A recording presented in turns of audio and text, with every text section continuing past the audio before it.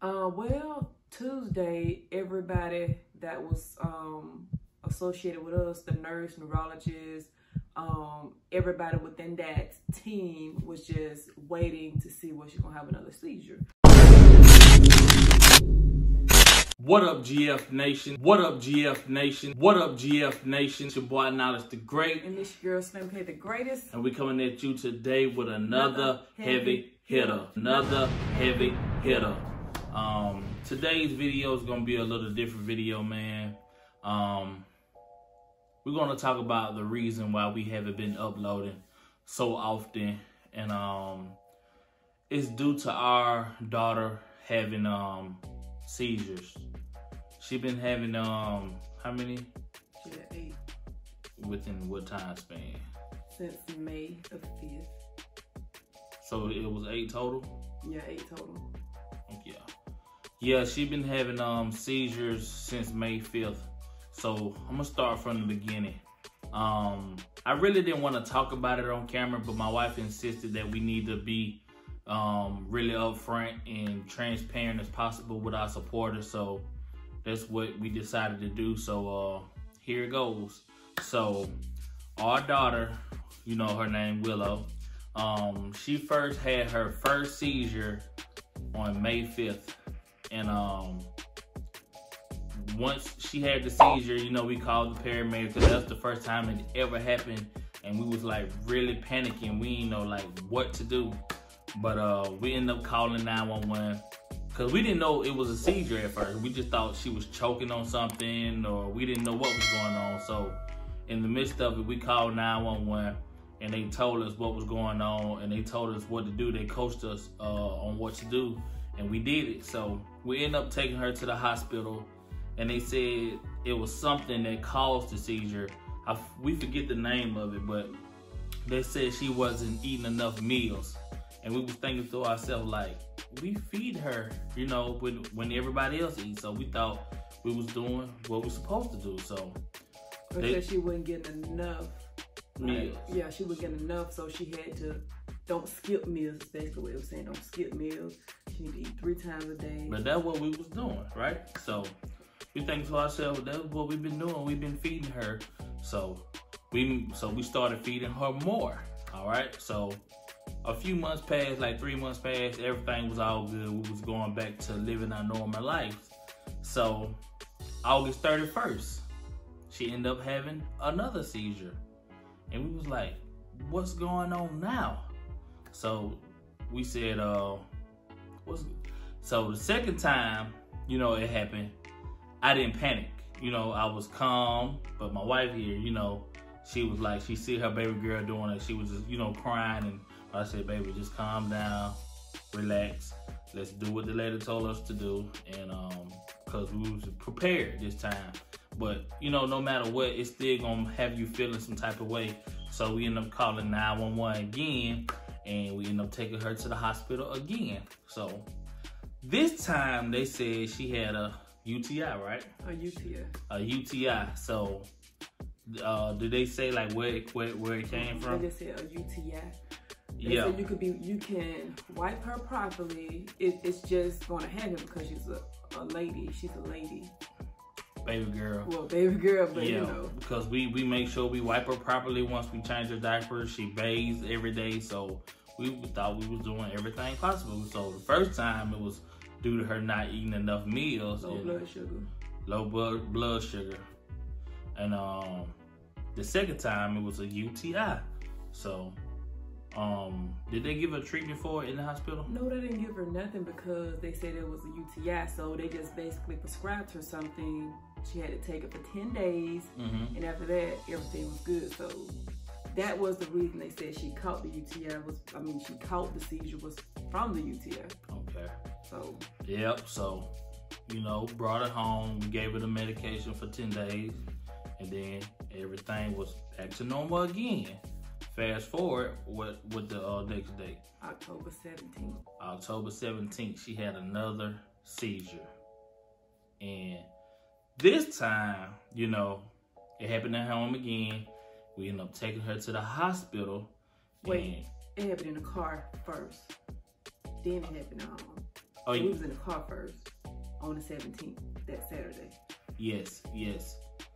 Okay, it was on the Saturday. Yeah, my bad. It happened, we was out running errands, taking care of some business. I was in the store, and then my wife ended up calling me and said, Willow's having another seizure. So, you know, I ran outside, and we did the necessary steps to, you know, calm her down so she can come back from the seizure. We ended up calling 911, and everything was good. They said her sugar was a little high. Yeah, 172. Yeah, it was a little high, but they said that's not bad. So we were like, man, what are we doing wrong? We like, cause we stay in Montgomery, right? And we don't have like a children's hospital down here. So they really can't pinpoint everything, like, you know, when it comes to dealing with kids. So we end up taking her to the hospital on our own. And you got there, and I think cause can't nobody but one person be in there with the baby. So, you know, due to everything that's going on right now. So my wife was in there, and I was still with the other kids. And like fast forward, like the same day she had another seizure, right? She had another one 3 hours later in the hospital. She had another seizure 3 hours later in the hospital. And you was like, dang, what's going on? So her doctor called and was like, what's going on? She wanted to know the details. So I told her she had another seizure from that same day. Her doctor wanted us to be admitted in the children's hospital in Birmingham, which is like an hour away. She wanted us to be admitted that same day. So she already talked to the children's hospital neurologist and scheduled for us to come get admitted. So the hospital we was at, they didn't want to really admit us or want us to go because I don't know, but they end up sending us home again. The same day they sent her home again. With some Keppra that they gave her. They didn't give us a prescription that day, did it? Did they give us? Yes, they did. They did. They gave us a prescription that day. We didn't get a chance to fill it because the CVS, the Walgreens was closed. Yeah. So fast forward. We end up filling it the next day. But fast forward, we at home. The next day. Yo, what I said? Fast forward the next day, right? Oh, okay. I don't know if I said it or not, but you know, come Sunday, which is October 18th, right? October 18th, fast forward that Sunday, we got up, ate breakfast, showered, did everything we were supposed to do, about to head out and go handle some up. I left another part out. Go ahead. So they said this time, from Saturday, she had a slightly UTI. Yeah, slight UTI. Yeah, we're going to get down to the UTI part, but they said she had a slight UTI. So, yeah, we about to, you know, handle some more business on Sunday. Well, I was actually helping her sister move some more things out of her house, and then I ended up coming back home, and we was about to go do, you know, handle some business. And then next thing you know, our baby caught another seizure. She had another seizure. And, you know, did the same steps, you know, put her down on the side and, you know, calm her down till she came back into. So we ended up calling 911 again, and we ended up having her go to Baptist East again. And, you know, I was here with the kids because, you know, only one person can be in there at a time. So it was her and my daughter. And well, they took you to the hospital, right? Yeah. The ambulance took her to the hospital. She got there. She was napping. After the seizure? Yeah. Yeah, she went straight to sleep. She always go to sleep because, you know, that drains the body. So she was asleep for a while, right? And then what time, like, when did she wake up? She woke up probably like, she was asleep for about an hour and a half. Well, she was kind of in and out sleep and then wake back up, then go back to sleep. Because, you know, they gave her some more Keppra. So her doctor called again. It was like, what's going on? Y'all didn't go to Birmingham? I was like, no. They wouldn't admit us. So she was like, I talked to Birmingham yesterday and they were expecting you guys. And I told the hospital where you at to go ahead and send you over there. They didn't do that. I'm confused. She was confused herself because she told them to send us there because she had 2 seizures the day before. Fast forward that same day, Sunday, she had another seizure. Yep, that same day. So she had 2 seizures back to back in 2 different days. 2 different days. So the doctor talked back to the nurse that was on call for us. and told her what was going on. We need to go to Birmingham. We need to figure out what's going on. So after that, the nurse came back in and said, well, your pediatrician wants you to go to Birmingham. Just because you're having seizures, they're not going to admit you. So, okay, fast forward. We went there in an ambulance to Birmingham. We got admitted due to her having another seizure in the hospital. The nurse, they end up sending you to Birmingham, right? Yeah. She rode on the ambulance with our daughter to the Birmingham. I trailed her in the car. The kids stayed home. They stayed here with their grandparents.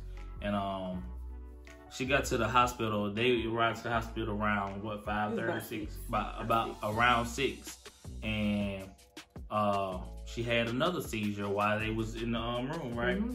So that's when they had admitted her right then. But the nurse down here did not want to send us to Birmingham. So we ended up getting admitted because like these seizures was coming back to back.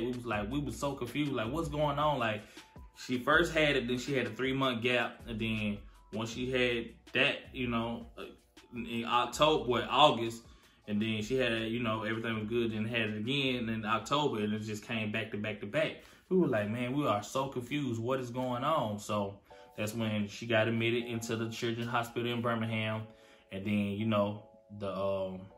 the next day, the crazy thing is they were happening at the same time. It was happening at the same time. Like it started, like the first seizure she had was like at 11, always around 11. Then the second one happened around 6, and it happened again that Monday. She had one at 11. She had one at 6. But she, what's the things that they put on her head? The white, EGG. Yeah, EGG. They put that on her head and everything. That getting the monitoring or whatever. And we went to sleep that night, and everything was good. Did they give us some Keppra? Well, they gave a Keppra too, but the dosage wasn't high enough, right? Yeah. So that's why she was, she had them seizures again. So, okay. That Monday she had one at 11. Well, she woke up, right? She woke up, she ate, and they came in and gave her some Keppra, but they gave it to her by mouth.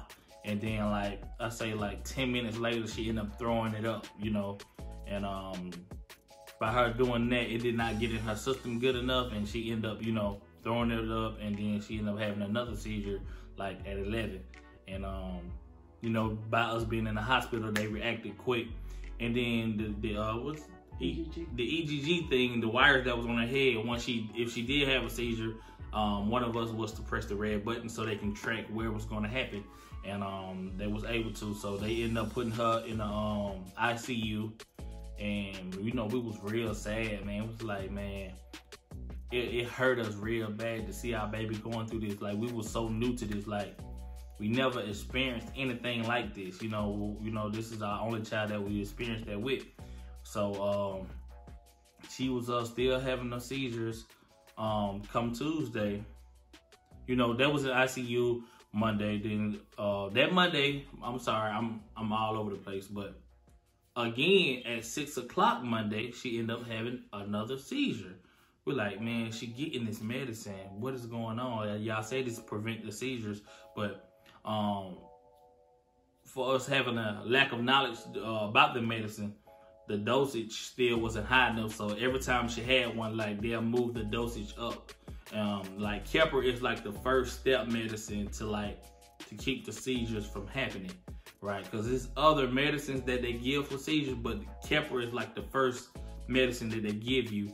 And because they don't, the medicine don't interfere with like your organs, it don't damage none of your organs, or if you have to take any other medication, it don't interfere with the other medication. So that's why they always start with Keppra. So, she was up all night that night. She was up all night Monday or Tuesday? That was Monday. Yeah, she was crying all night. She had all these, IVs in her, and, the wires on the head. She couldn't move like she wanted to. She was just real cranky and irritable. And it was like a hurtful feeling to see our baby girl go through that, So, we tried to do everything we can do to calm her down. My wife stayed up with her, She didn't go to sleep till about 5 o'clock that morning. Because like I was telling my wife, like, I get her, but I don't want her to be crying even more because she only wants you. You know, she's that, like, my baby, she loves daddy, but she's a mama girl. She loves mama. She loves mama. Like, she loved being with me, but she loves mama. But yeah, so we know that Monday was getting through it, and we was talking to like the neurologist. They was coming in and telling us the different things about seizures and, you know, different things. So come Tuesday, right? What happened Tuesday? Well, Tuesday, everybody that was associated with us, the nurse, neurologist, everybody within that team was just waiting to see when she's gonna have another seizure. So she finally passed the first stage, which was the 11 o'clock phase. She didn't have a seizure that time, so kudos. After that, everything was good. She started eating. She started getting back to herself normally, but not so much. She had to get ready for an MRI, so they can take a look at her brain. They actually gave her anesthesia to put her to sleep because she wasn't going to sit there and let them just... Yeah, you know, little kids not going to sit there, especially a 1-year-old, not going to sit there and let them just scan. So they end up putting, you know, giving her anesthesia. They scan her brain. She came back to the room. She was still cranky. She was still irritable. And she was exhausted too, because she was like, because the night before she didn't get no sleep. So she slept most of the night. And come Wednesday, when we came, we got discharged Wednesday. We got discharged Wednesday? Okay, yeah. Okay, so on the 21st. So we got another room that same day, right? They put it back in special care unit. Yeah, so they what you call it? Demote. They demoted us because she wasn't like that serious because she didn't have no more seizures. Yeah. So they demoted us back to the special care unit, and she woke up, she ate, she had her apple juice, and she was doing good. She wasn't you know, we were still kind of skeptical because we got to the special care unit right before, like around 6:30, 6:45, and she didn't have any more seizures. And we was, you know, still on edge. She was trying to make sure because that's what we was getting like back to back all these, you know, since Saturday. And so we got to the special care unit. She ate. Everything was good. So they started giving her the Keppra by IV. They started that Monday, right? So they upped the dosage to 2.5 milligrams or milliliters or whatever. And it started to work because she didn't have a seizure that morning at 11. She didn't have one that afternoon or the evening at 6. So, you know, we felt kind of good. And we had so many people praying for her. My family, her family, the prayer warriors, and everybody had them. Had her in their prayers, and we did too. We prayed extra hard, and you know, our baby pulled through. So come the next day, we were still on edge. The Wednesday, because they said she didn't have a seizure, you know, within, you know, a certain amount of time. Yeah, they was going, 24 hours. They were gonna release her. So the next day, you know, we woke up. She ate. You know, ate breakfast. She spit the oatmeal She out. sure did. She did not like the oatmeal. Because if it ain't mama oatmeal, she ain't gonna eat it. She spit that out. You know that hospital food don't be all that good. So we gave her like fruits and stuff like that. And she ate that. Well, she ate what else she ate? That's crazy when a baby know that hospital food is nasty. I mean, your tongue gonna let you know. And as soon as she put it in her mouth, she did it. I said, yep, our baby back. She did it. Yeah, she didn't even close her mouth. Soon as it touched the tongue, it was over with. So yeah, but we did give her like oranges and what she ate. What else? She ate oranges and she had a lot of apple juice. Apple juice, but it was something else she did. Yeah. Cookies. Yeah. And a popsicle. Yeah. She tore that popsicle up. But yeah, so she started to come around, build normal self. So we ended up, you know, the team came back in, the neurologists and the doctors, and they was telling her that we're gonna have to get this prescription and such and such. So, you know, we still was on edge because if 11 o'clock was coming around, we're like, okay, we had faith, but you know, you still gonna be on edge because of what was going on, what was happening back to back each day. And so, you know, we still had faith in God, and you know, our prayers, we knew our prayers were going to be answered, but no matter what, you still going to be on edge. You still want to be on point. But we ended up getting discharged, and, you know, we had to go pick up this prescription. So they gave us some more Keppra that same day by mouth this time, so they can make sure it worked. So she ended up getting it by mouth earlier that day, and everything was good. So we you know, end up coming back home, and we filled her prescription, and we got that. So now our baby has to take Keppra by mouth twice a day, and we give it to her at 7 a.m. and 7 p.m. She has to take it, and that to keep her from having the seizures. But we skipped something. Once she did get the MRI, the what's his name? I forget his name. The doctor came back. Yeah, the doctor came back and showed us like what was going on with the MRI and the EEG, right? Yeah, EEG. Yeah. The EEG, it showed that where the seizure was coming from. They said it was coming from the left side of the brain in the back, right? Yeah. In the back. And once they showed us the MRI, he showed us that her brain is slightly smaller than usual.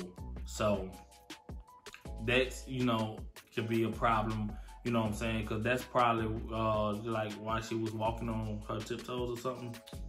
I'm not sure. Yeah, but we go back for a follow-up November 11th, but we could have recorded like while she was in there, but we were so focused on praying and making sure she was good, I didn't want to put her on camera like that. Like when she first did like have the seizures down here, my wife did record some footage. We might throw that in here, or we might make that a separate video. We still unsure about that, but we really wasn't focused on recording that whatsoever, because I just wanted to make sure she was good and get back to the happy baby that we both know. Cause this house is nothing without Willow. Like Willow is the life of this house. You know, she brings out happiness and joy in everybody in this house, even the small baby. And she even got him acting like her now. So like Willow is the energy of this house. But yeah, that's the reason why we haven't been uploading, because we was just trying to be focused on her and be keep our attention on her, you know, just watch her closely. Yeah, we just want to watch her closely, stay prayed up. She's actually sleeping right now. And yeah, but we about to, you know. We still on edge with it though. Well, we not on edge, but we just want to make sure we more focus on her and just pay closer attention. Like we always pay close attention to our kids, but we just want to make sure we just, you know, don't miss no steps. Yeah. You know what I'm saying? Cause from the way how she, you know, how she gives up that scare. I know, I'm just saying, like, yeah, I get what you're saying. Yeah, we on edge, but we still got faith at the end of the day. And so we just want to say we thank God in Jesus' name, our Lord and Savior. We thank all the prayer warriors that kept Willow and still keeping Willow in their prayers. And we hope that y'all pray for our baby too. Keep our entire family in your prayers. And yeah, that's where we've been at, man. But she's doing real good. She's a happy baby. She's back to the old Willow. We're gonna make sure we stay. What? Oh yeah, tell them the side effects of how the Keppra. I mean, she's back to normal now though. Yeah. But in the hospital, like she was slapping the nurse. She tried to bite a nurse. Like she kept snatching Von glasses off and stuff like that. And like when I play with her, she just catch me with a Mike Tyson right real quick. I'm like, is this what it is?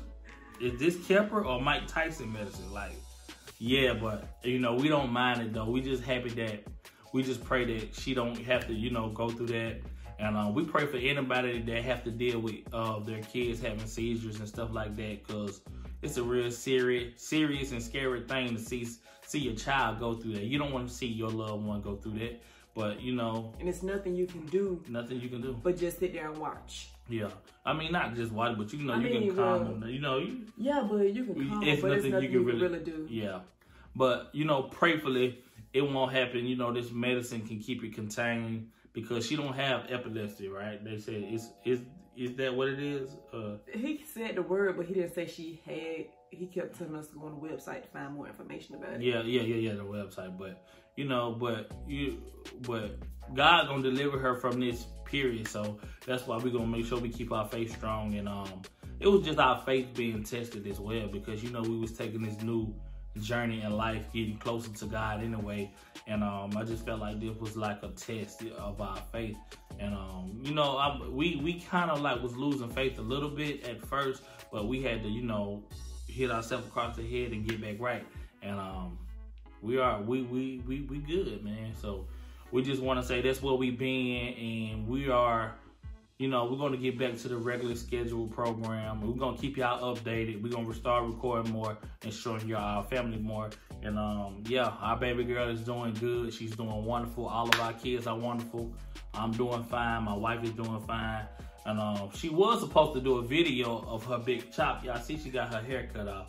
She told me she was planning on doing the video, but we was just, I still can make a video about it and talk about my experience. It's a haircut. The experience, though, it's a... So what's the experience? Hold on to the next video. What's the experience? How it felt, how it was, just getting my head chopped off. So you wouldn't understand. Getting your head chopped off with your hair. Getting my hair chopped off, so you wouldn't understand because you're a man. What they got to do? I get my hair cut all the time. I know, but you grew up, listen. I had a fro and I cut my hair. I did a big chop. But this is my first time, and I'm used to hair on my head, you see? Mm-hmm. So it's an experience for me. Yes. I guess. But yeah, Great Fam Nation, that's where we've been at. But we're back. We're gonna keep y'all updated. We just ask y'all to keep our family in y'all prayers. And you got anything else you want to say to the people? No, I don't. Just keep y'all faith and keep God first, because He will deliver. Yeah, for sure. And don't just call on God when you're going through something. Pray to Him all the time. You know what I'm saying? In Jesus' name, pray to Him all the time, because we didn't just start praying to Him because of what our baby was going through. We was doing that beforehand, and and that's how just call on God. Don't just pray to Him when you want something. Just pray to Him and thank Him. Thank Him for life, for living, for breathing, for being you. So yeah, that's where we at with it, man. But if you guys enjoyed this video, man, I need y'all to go ahead and hit that like button. And if you are new to the channel, man, hit that subscribe button and turn on your bell notifications so you won't miss out on the heavy hitter. With that being said, I'm Knowledge the Great. I'm Slim K the Greatest. Until next time, we out.